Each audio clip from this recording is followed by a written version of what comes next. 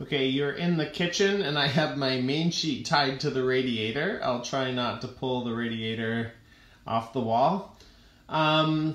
So when you pull the sail across in the gybe, you can pull, and then as the boom comes, the main sheet catches around the back corner of the boat.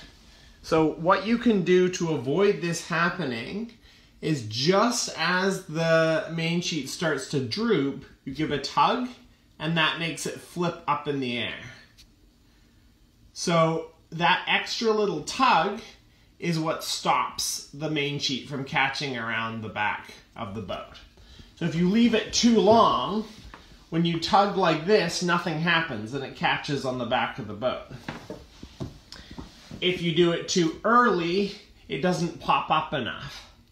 So you want to allow it to droop, you know, this much or this much, somewhere in here, and then it'll really pop up as the boom comes over.